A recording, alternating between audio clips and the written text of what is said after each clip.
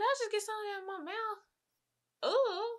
Come on, son. You're under a microscope all the time. It's not being afraid to lose people. Come on, talk about it. Ooh, my hand is itching. Do that mean some money coming in?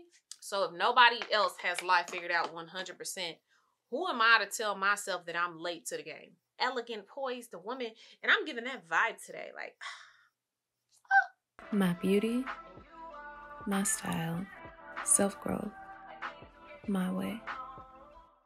Hey, sugar, how granny baby? Why am I acting like my grandma right now?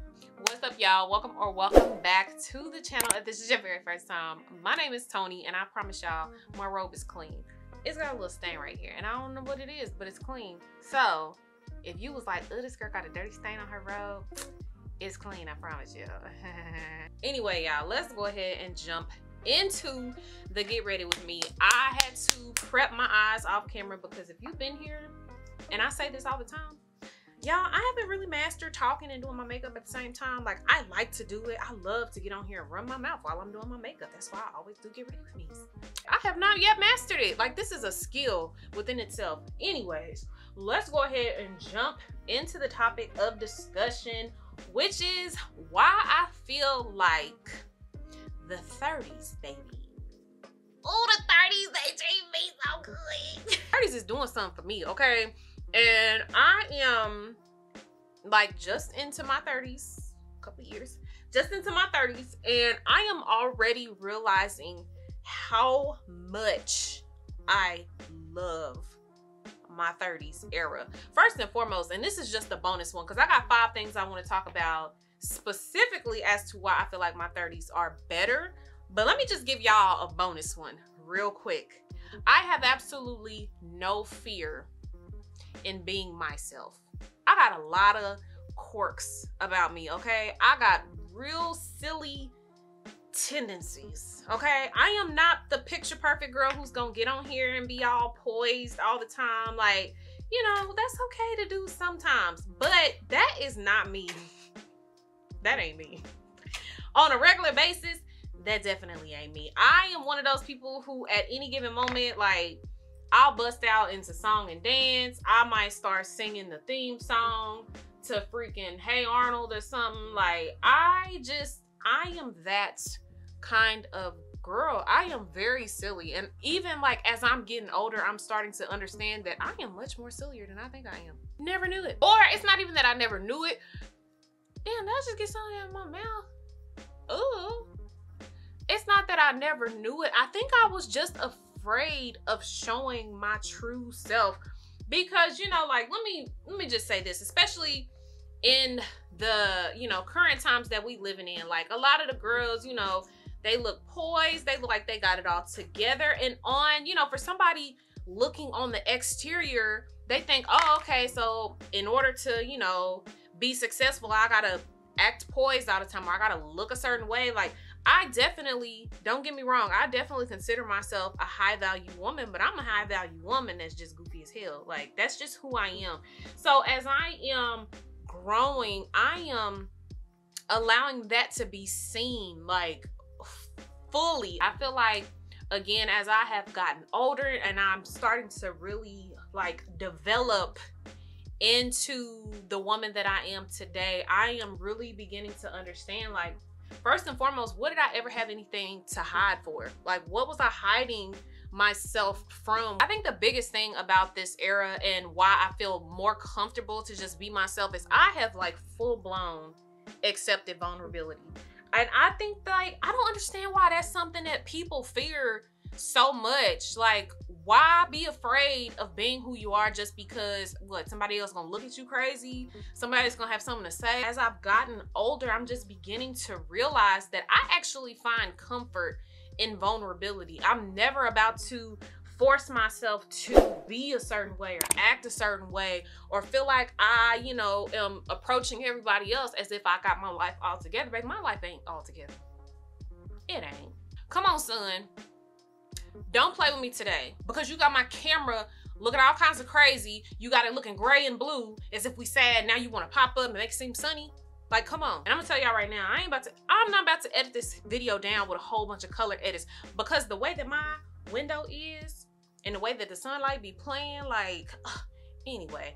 So if y'all see my colors going in and out, hey, I can't do nothing about the window and I can't change the placement of it. Learning to accept vulnerability has been one of my biggest things that I have enjoyed about my 30s, and really just accepting and learning to accept who I am and standing in it 100%. Like I said, one day you might see me being serious. One day you might be seeing me being goofy, and that's probably 99.9% of the time. Being in my 20s, I just never felt like I wanted to show that side of myself because I just was so afraid of being judged. So before I go on a full-blown rant and just start, talking about stuff, I'm trying to stay organized in my thoughts because I did write down some notes. So let's go ahead and jump into the 5 reasons why I say I feel like my 30s are just so fabulous. So number 1 actually kind of ties into the vulnerability thing, and it's pretty much what I was just talking about. And it's that I have learned to not be afraid to show who I really am. Like I said, I just kind of touched on that, like speaking about vulnerability and showing up as my true self. But I just kind of want to reiterate that, learning to not be afraid to show yourself is something hard. Like, it's really a hard task to accomplish. And that's because, again, society has trained us to, what the hell? Where? Hold on, there's a piece of hair right here. Society has trained us to be afraid of, like, just being ourselves and be freely willing to be ourselves. I feel like, especially with social media in place, it's just, you're under a microscope all the time, regardless of if you're an influencer or if you're somebody who just gets on there to post just for the hell of it. There's still a lot of people that are afraid to really show up and be their authentic selves. More than ever at this point in my life, at 32, this has been my better season because I have learned to accept me. Second thing that has been marvelous in my 30s is not being afraid to lose people. Come on, talk about it. I am not afraid of losing people. What Summer say? She losing people and finding peace. Okay, baby. She ain't afraid, and I ain't afraid either. One of my biggest things that I used to think growing up is, like, you have to keep all of these relationships going, right? And I'm actually blessed. I can say that the relationships that I have been maintained for several years. Growing up, I think I had like this misconception in my head that, you had to always keep relationships. And it wasn't until actually my early 20s and mid 20s that I began to start realizing that some of the relationships that you gain, like, let's just say, for instance, I gained a lot of different relationships, friendships in my first 2 years of my college days. But those friendships and relationships, some of them died out. A lot of them died out, actually, if I'm being honest. And I struggled with that because I was like, well, is it my fault? Could I have done more? Like, I really began to sit and question myself, trying to figure out, like, was I wrong for not keeping some of those relationships and friendships going? Because I ain't gonna lie to y'all, like, I'm a horrible texter. Ask anybody that knows me. I am a horrible texter. At any time on my phone, and I don't know why I do it, y'all. Like, I literally don't know why I do it. At any given time, I can look at my phone and it might show like 16 different messages that I haven't read, 18, 20 different messages. Like, and I literally just don't understand why I do it. I'm trying to get better. I know that I could have done more, and I know that I could have done better. But at the same time, I'm like, maybe those relationships just weren't meant to be for whatever reason. That's just how it was supposed to be, was that they weren't supposed to, grow with me in my next phase of life. So I'm saying all that to say, one thing that I really appreciate about my 30s is that I have gotten to a point where I'm not afraid to lose relationships. I am okay with where I am in life and how I'm progressing as the woman that I want to be today, because I think that's a big part of it. Is I really went on this journey, and I'm kind of still on it if I'm being honest, but just figuring out the woman that I want to be at this stage in my life. Obviously, the woman that I want to be now is completely different from the woman that I was in my early 20s. Everything is not meant for every single season of your life, and that's okay. Honestly, there are a lot of times that you'll have or you'll cross paths with different people because you're supposed to learn something from them. And I do feel like I've learned a lot, even from the people that I don't speak to anymore. I learned a lot from those people. So, you know, everything is not in vain. It's really not. You're going to have different relationships and friendships for purposes for you to learn a lesson in your life. Now, it's up to you whether or not you're going to catch the lesson in front of you. But at the end of the day, it's really all there for a great reason. And you just have to be able to learn from it. So moving into my number 3 reason why I feel like my 30s are so much better than my 20s. I have found a certain level of solitude that I just did not know existed. I have always been afraid, and I've probably talked about this on another video, so I'm not gonna go too far in depth about it, but I struggled with being by myself in my 20s. And if you know, then you know, because like I said, then you've been here. But if not, I got married fairly quickly. And so I went from living with, you know, my mom to living in the dorms to living temporarily with my grandma, and then immediately moving in with my boyfriend, now husband. And we've been married, it'll be 11 years this year. So for 12 years, we have been living together, and I never had that time to live alone. I literally till this day at 32 years old, I don't know what it means to live alone. I've always lived with somebody. So learning solitude for me, hella hard. Like, it was hard. It was something that I really had to learn.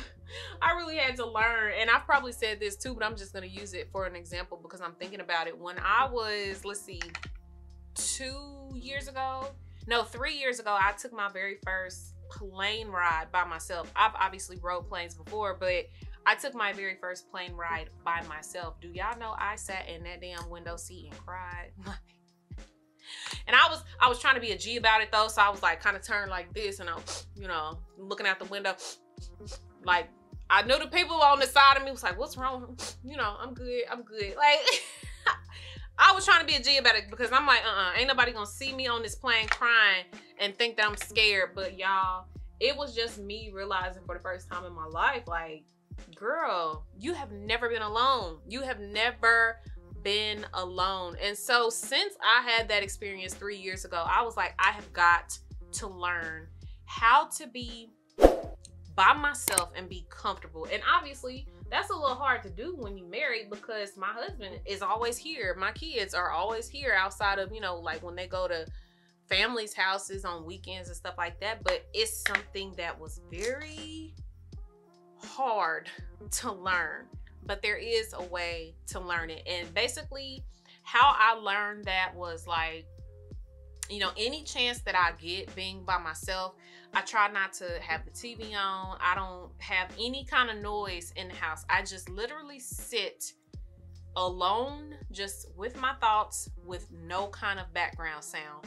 And I think for me, I do that because it helped me just begin to navigate who I am. And I think that's when I really kind of, like I said, started embarking on this journey about figuring out the woman that I want to be at this point in my life, because I'm like, dang, you know, I had to realize I've never been alone. So what else haven't I, you know, dealt with in my life? And it was then that I really decided, like I said, to just go on that journey to figure out who I am. As moms and wives and stuff like that, it's kind of hard to do because you get, you know, preoccupied with everything else going on in your household that you kind of forget, you know, who you are, where you are, what's going on. And so it's a lot to deal with at times. But like I said, that was the one thing that I feel like helped me a lot, was just learning to sit in silence. Oh my gosh, y'all, I tried this freaking golden hour liquid luminizer by Juvia's place.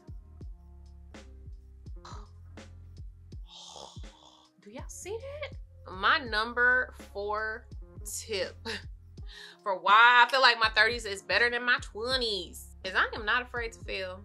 I struggled with the fear of failure. First of all, my biggest issue out the gate was I'm a perfectionist. I don't do it intentionally. It's just who I am. It is literally my wiring in my DNA.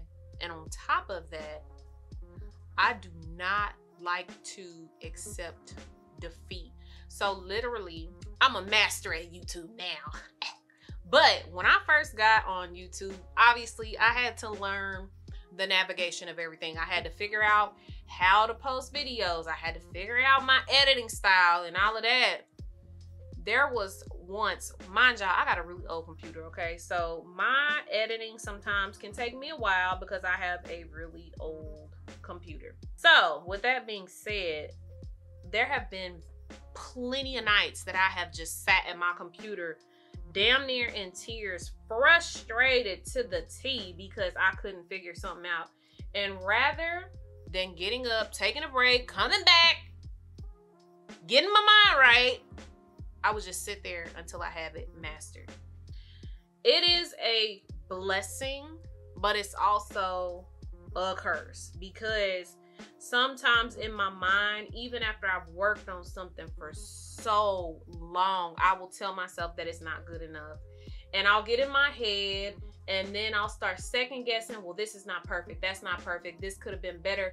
And then I have just completely stripped away all of the work that I did. It's a really great quality to have, but I had to learn how to control it because literally it was eating me up some days. Like, you know, just the thought of, well, this is not right, that's not right, but you've done so much work. You literally just spent freaking 12 hours editing a video or 8 hours editing a video, and rather than praising yourself for even just sticking through with it, you sit there and you tell yourself, this could have been better, that could have been better, this is not perfect.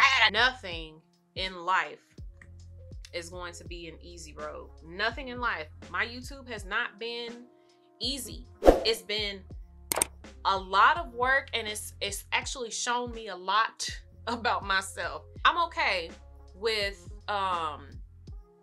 the process.